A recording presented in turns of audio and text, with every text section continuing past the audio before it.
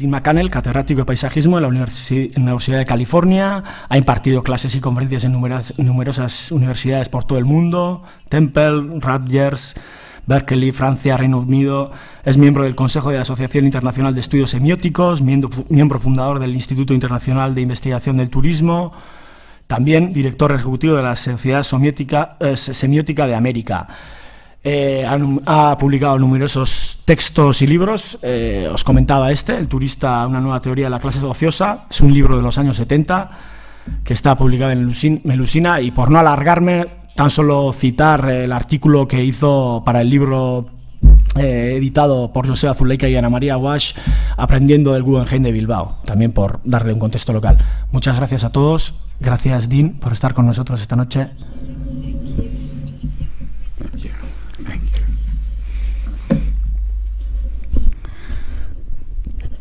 Thank you. Oh, yeah.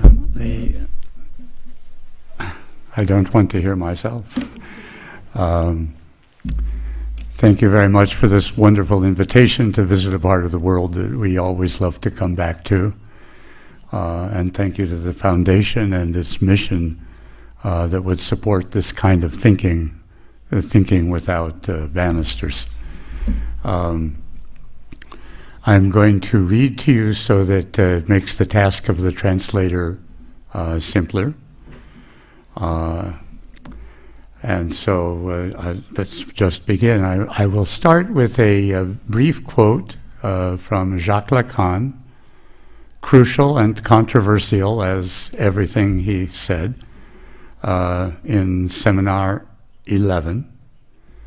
Lacan writes, "Any shelter in which may be established a viable, temperate relation of one sex to the other necessitates the intervention of that medium known as the paternal metaphor." I will be coming back to that later.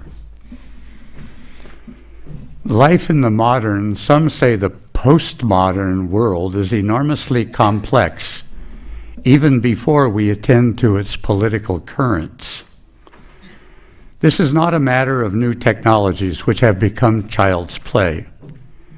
It is the great diversity of motivations hidden in our everyday encounters that makes life impossible to navigate intelligently.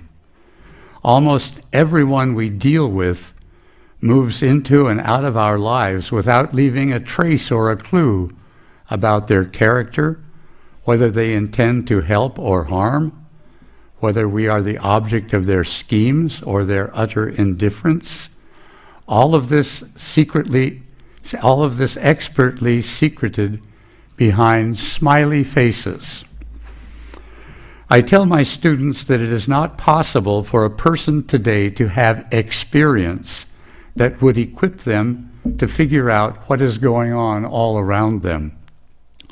Our only recourse is to devour as much quality fiction, film, art, poetry, drama as we possibly can to supplement our paltry direct experience of the human condition.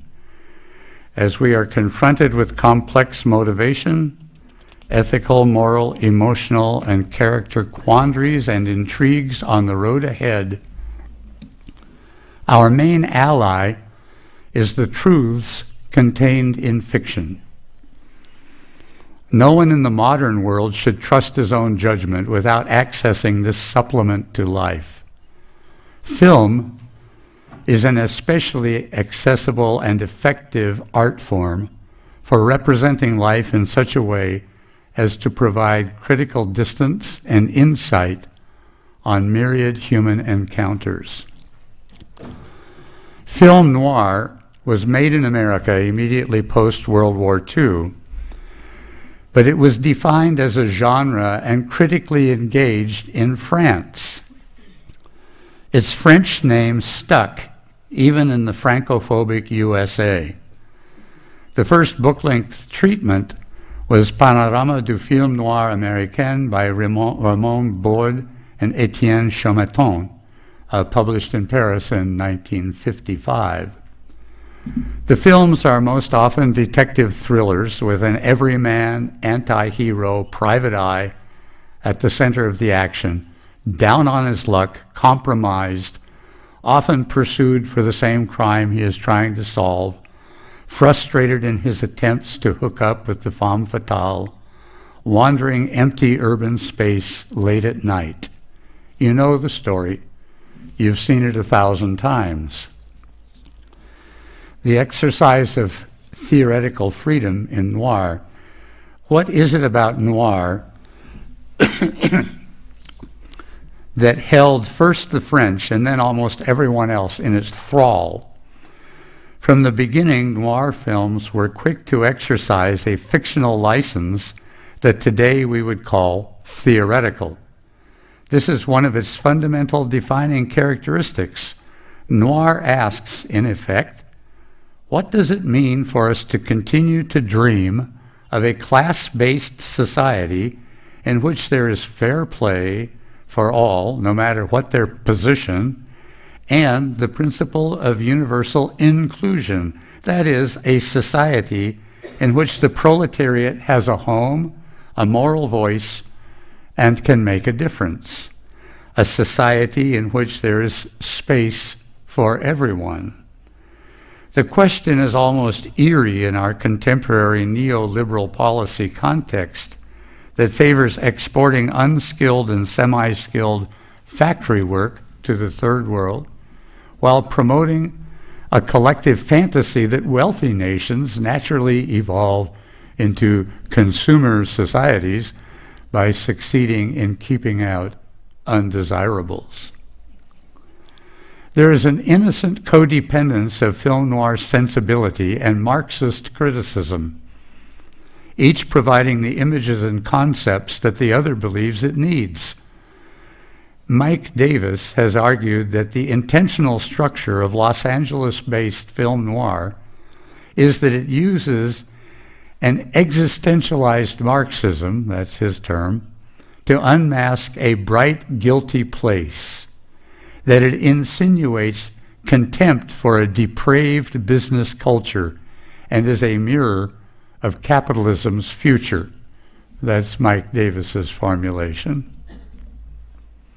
Slavoj Žižek similarly but more broadly argues that film noir exposes the symbolic order as something not neutral, not benign. It reveals the universe to be corrupted and threatening, in Slavoj's words, an obscene, sadistic other watches over me. And I think one does. In short, film noir affirmed in a popular genre that capitalism is not a fair game. Noir anticipated several insights that were delivered to much applause by important academic critical theorists in the 1970s and 80s. Foremost, noir exposed patriarchal judgment that only pretends to be disinterested, while its true aim is to protect the privilege of elite members of society that they enjoy over others. You don't need to read Fred Jameson or Judith Butler or Davis or Žižek to find out about this. You can just watch the movies. These critical insights no longer depend for their conveyance on critical theory or a fictional medium, film noir, with theoretical potential.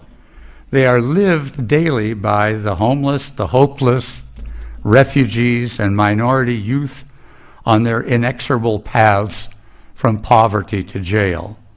Still, there remain things to be learned from noir. The classic phase of noir films, we are repeatedly told, was from 1945 to 1955.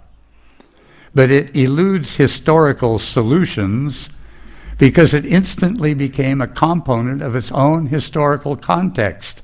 How could anyone try to grasp the problematic details of Western post-war self-understanding without film noir?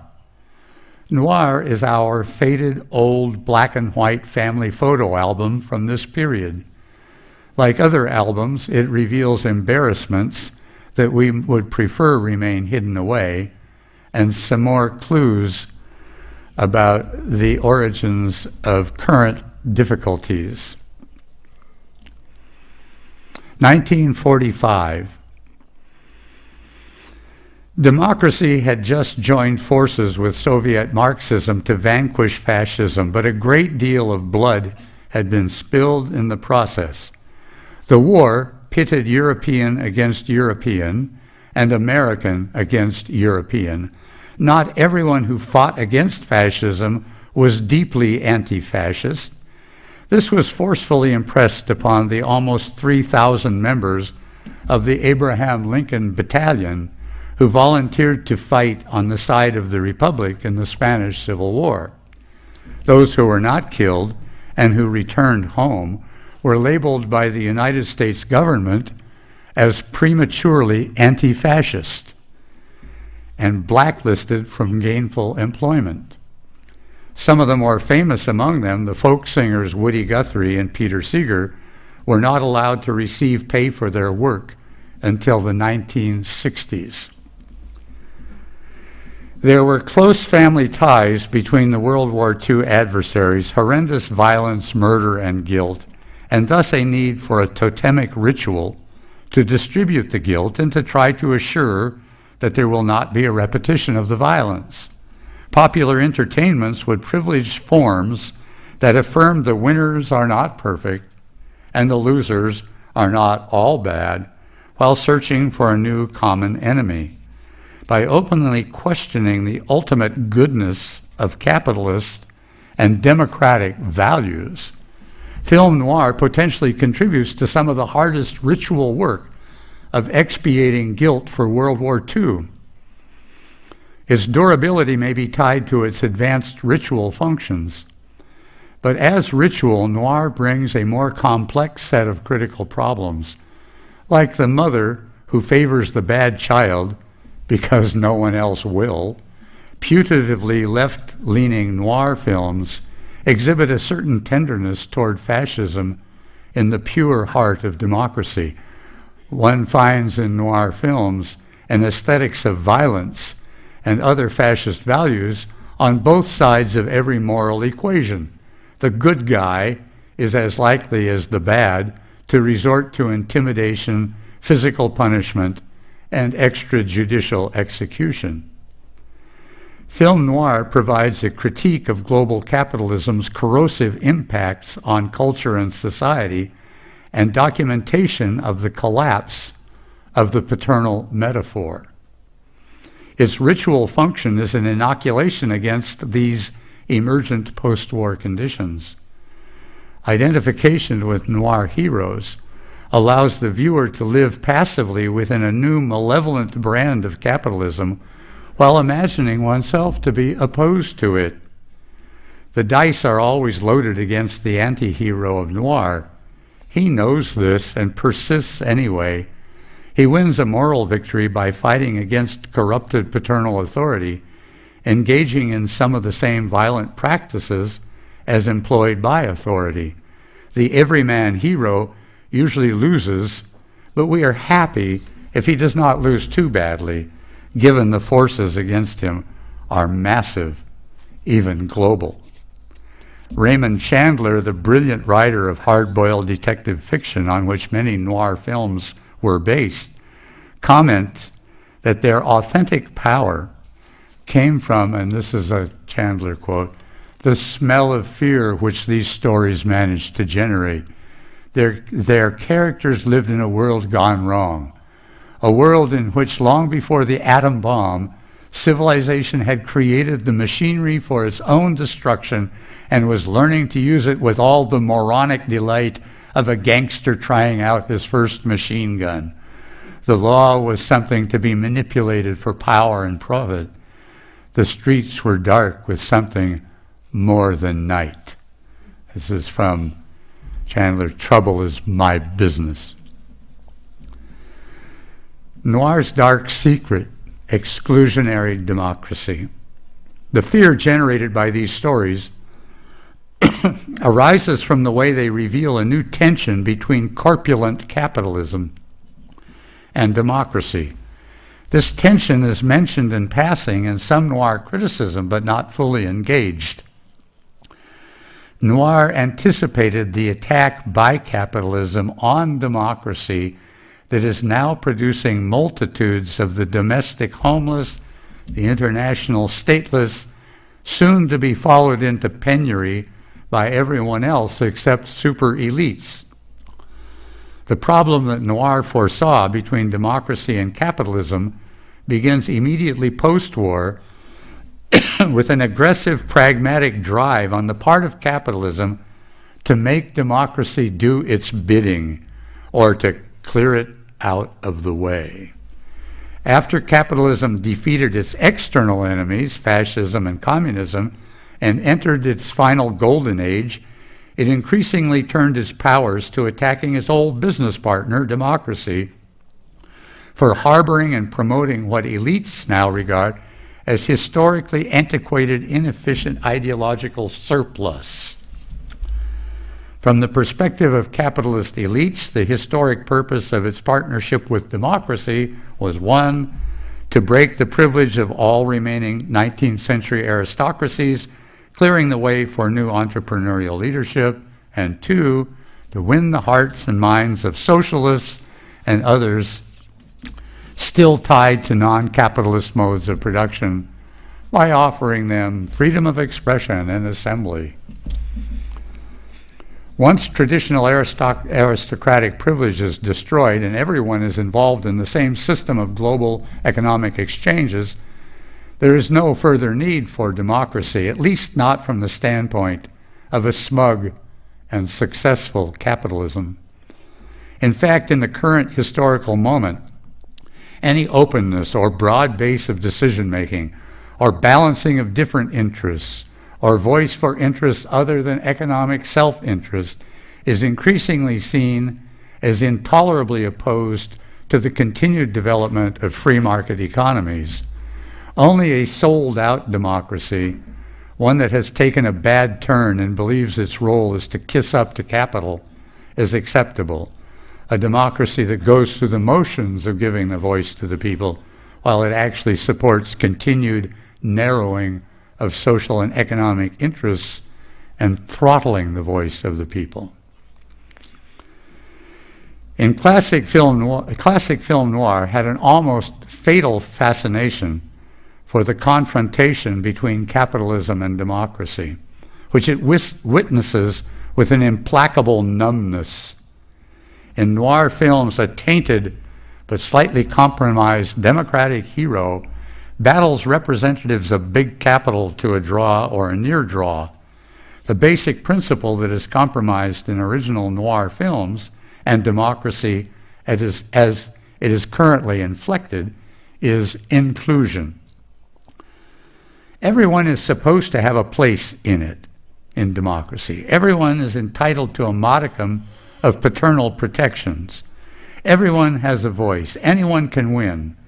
In film noir, this voice, in the form of a voiceover in classic noir, became one of bitter compromise. The players in noir films usually know they are on the take, living off crumbs thrown to them by their oppressors. Still, they are capable of cynical detachment, even from their own condition, able to see all sides of a situation and their role in it.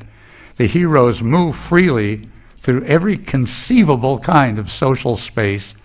Only those who actually do as they are told and stay in their places and admire and look up to their cruel bosses are represented as servile and abject.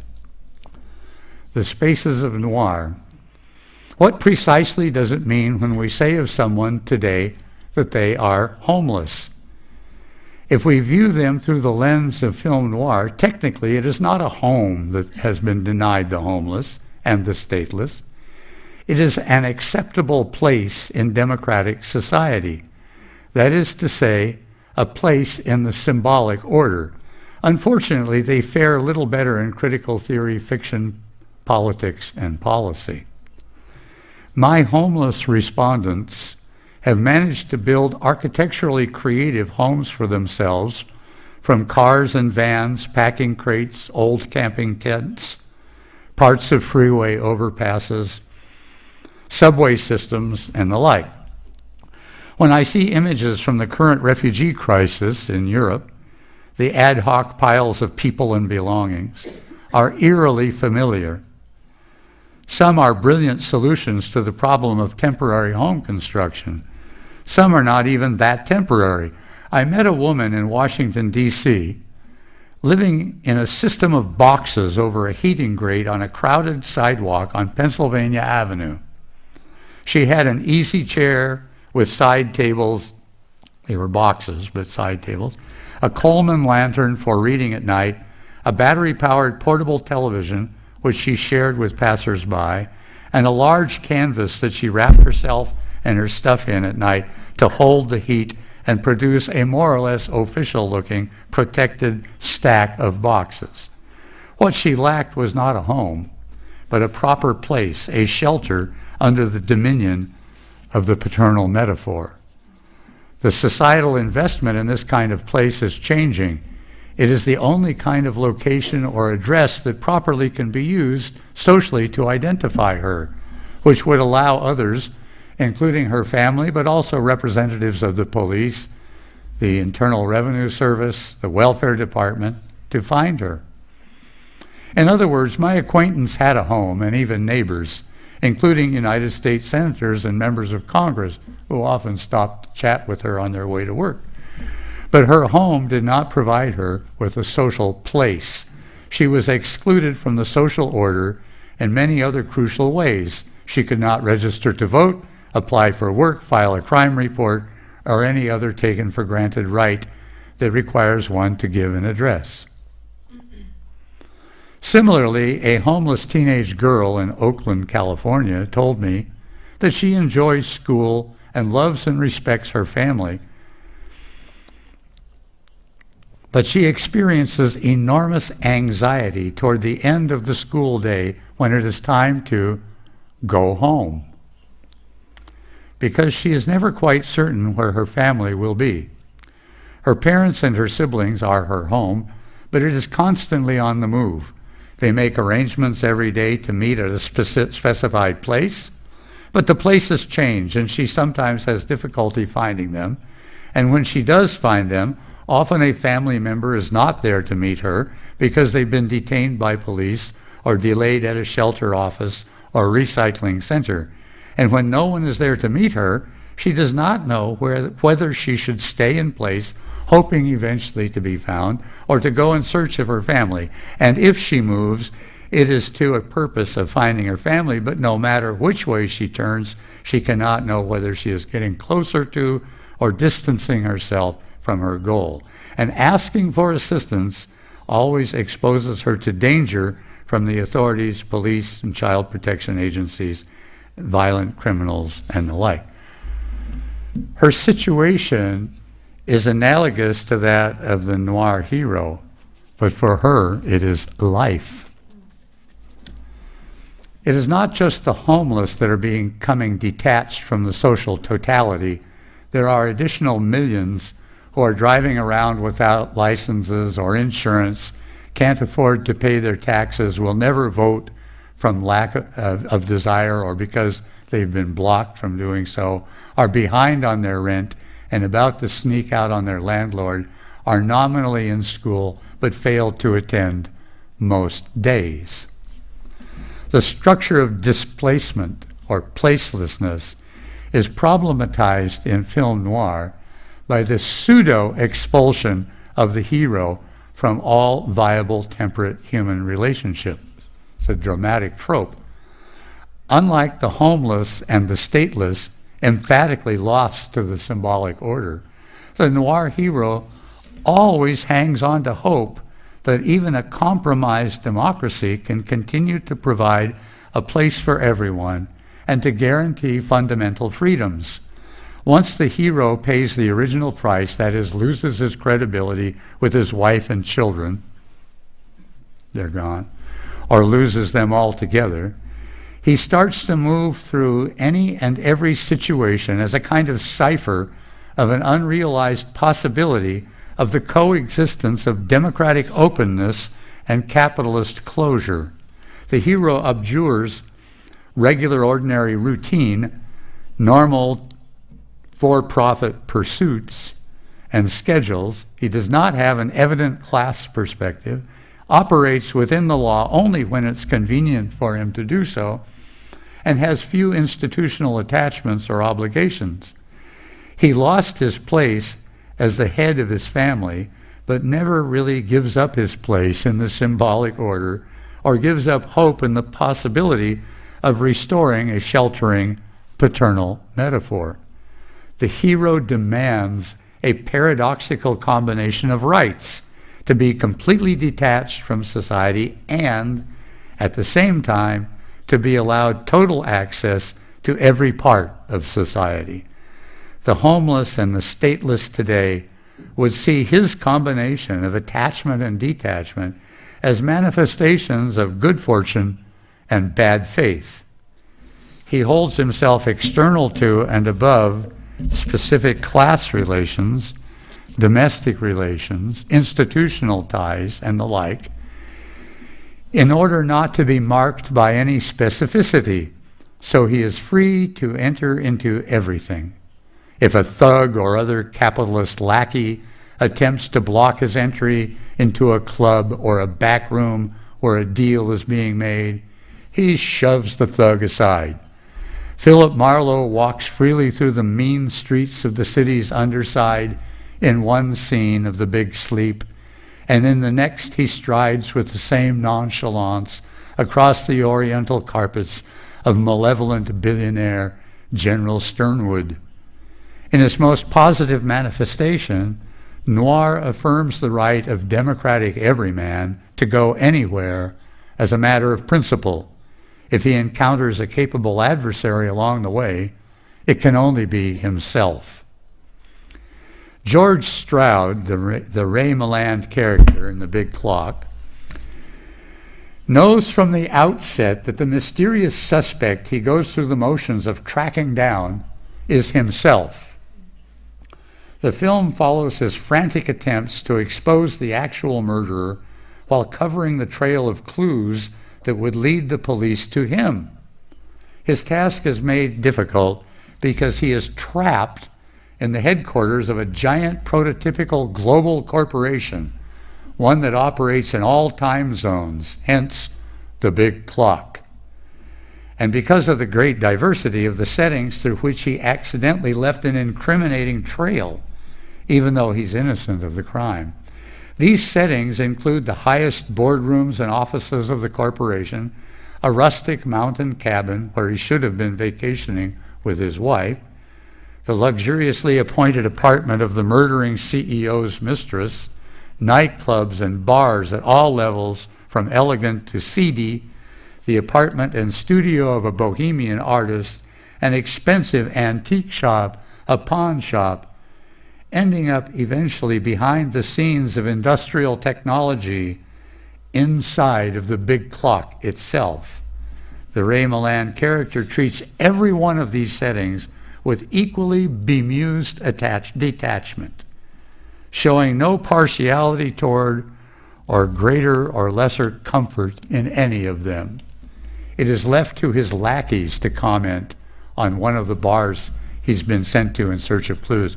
It's a very sordid place. It has disreputable clientele.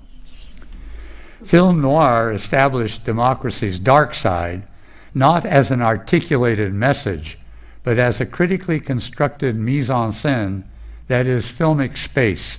The noir hero and contemporary homeless and stateless peoples are in a through-the-looking-glass relation to each other. Originally and in the first place, they and he stood outside the capitalist social totality, giving us our first glimpse of it as something not neutral, not fully inclusive. The noir hero schmoozes and shoves his way back into society where he exposes bias and corruption. He is the cipher of the democratic paradox of inclusion that supports both imperialism and openness to all, the two-way opening of all space. The homeless and stateless signal the end of this double opening. They remain on the outside, not outside of just some desired part of capitalist society, not outside the middle class, for example, and in the working class. They remain outside of class and society itself. Between noir and the contemporary situation of the homeless and the stateless, there has been an absolute shift in what is commonly and implicitly understood by the term society, a shift that remains unremarked by critical theory and especially by sociology and anthropology. The space of noir was inclusive in ways that corresponded to an earlier theoretical ideal of society as promoted in classical sociological texts. Society contained or made a place for all of its members, from the highest born to the lowest, from infancy until death, from before birth and beyond death, for the criminal, for the infirm, and the insane. This universal catalog of places was also the mise en scene of noir. After Goffman and Foucault, we were forced to acknowledge that having a place, for some, also meant bearing a radically stigmatized plight or a damaged identity. But under naive classical theoretical ground rules, no one, not even the stigmatized, could be left out. Everyone had to live in society and to remake society together. Through the 1950s and into the 60s, there was something resembling consensus that whenever the economic terms of universal exclusion became visibly intolerable for large numbers in the disadvantaged classes, the wealth should be partially redistributed, either by way of social programs or, if the other party is in power, by riot and looting. That the poor, the insane, or the criminal could simply be turned into the streets, that the legitimate members of society could retreat into gated and guarded communities, that the poorest of the poor could simply be excluded from society and asked to keep moving along. These exclusionary societal solutions were and continue to be, even as they emerge as historic reality, theoretically unthinkable. The victory of neoliberal capitalism over other economic forms has been accompanied by a new attitude, a casual indifference toward the socially excluded. Now that capitalism no longer has a global audience, now that it governs every economic relation, the homeless do not necessarily constitute an embarrassment. But they are the current carriers of noir's guilty knowledge. They know that the ultimate paternal metaphor of society is not transcendent, as those who still believe themselves to be a part of it continue to assume, as in society rewards our moral comportment by giving us a proper place. The transcendental notion of society rewards, was wrong in the first place, wrong in every sense, morally and empirically.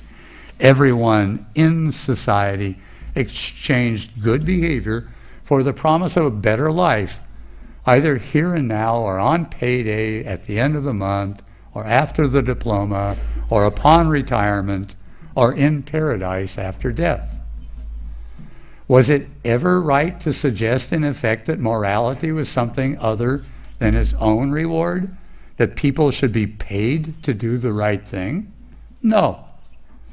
All they were ever really doing was working for the limitless enjoyment, first of the père jouissant, of the 1% capitalist father. And moreover, from the perspective of some homeless people, the system did not work even in its morally compromised state. They ended up on the outside looking in because they did the right thing.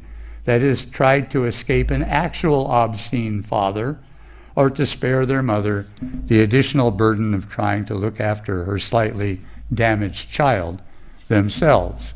Many of my homeless respondents told me that they weren't kicked out of their home, but they just didn't want to add another burden, either economically or emotionally.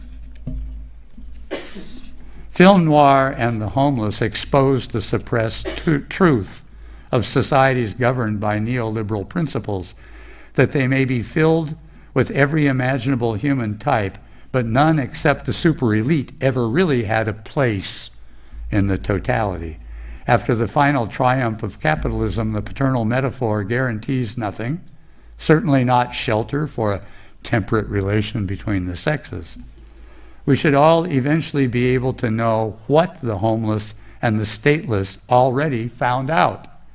No one is guaranteed sheltering protection simply by virtue of being a normally behaved, reasonably intelligent, educated, moral, productive member of society in good standing. Anyone can be cast out. It's not a matter of character, identity, mental, or other complexity. It involves budget cuts, layoffs, rent deposits, tax code, police procedures, condominium conversions, licensing requirements, bench warrants, dress codes, etc., etc. If there is a lesson for democracy in this negative historical moment, it should be a reminder that below the level of the ultra-elites, no person, group, class, or other social segment has any greater social standing than as a model for the others. That is, as a source of insight, like poetry, drama, film, fiction, art. These are not necessarily models that will be copied or emulated, but always ones that can help to shape knowledge and improve the general conditions of existence, either by positive or negative example. The homeless and stateless, now on the plane of history, tell the truth that film noir tried to anticipate, that the moral formulations based on the paternal metaphor under capitalism are a sham, that everyone except the ultra-elites are standing on the threshold of exclusion. So I will conclude. Is it possible to establish a parallelism between the travels of the homeless and those of the other quintessentially contemporary iconic figure, the tourist? No. It is precisely in this comparison that two different ways of being out of place stand in stark contrast, leaving the homeless, the stateless, and the noir hero on one side and the yuppie tourist on the other. The homeless, stateless, and the noir hero and the tourist all constitute space by their wanderings. The tourist weaves together various attractions and sanitized public fixtures worldwide.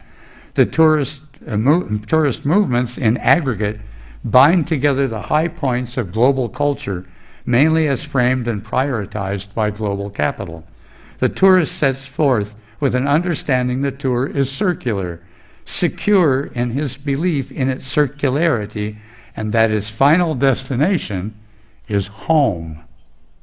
The homeless, stateless, and the noir hero know better than that.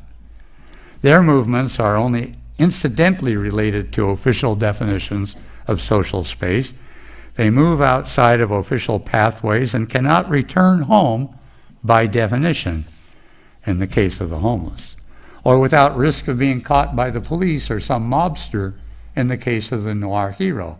If a homeless person or a noir hero stops along the way to watch television in a store window, or to piss in the privacy of a stairwell, or to sleep next to the hot lights of a billboard, it is because these places have been forgotten, at least temporarily, by official marking and policing apparatus. They become temporal interstices in advanced capitalism produced by the passing presence of the excluded. A tourist may assume that everything is owned by someone or the state, and they identify with the owner of everything, nicely staying between the lines in the officially marked paths that pretentiously bind everything together. Following in the footsteps of the noir hero, for the homeless, the stateless, the refugee, the marked path is not necessarily the best way to get from place to place, or the way that offers least resistance. They may feel the need to stay off the road for purposes of movement. The rooftops or the sewers might be better. The homeless use roads, alleys, and sidewalks for something other than movement. They harvest them for cans, just as the noir hero once harvested them for false clues he knew were laid down by his adversary. Clues, if properly interpreted, might lead him back to his adversary. They have no use for proper boundaries or any of the other social separations and hierarchies encoded in spatial definitions. And they have few internally imposed boundaries that map onto the external definitions of space.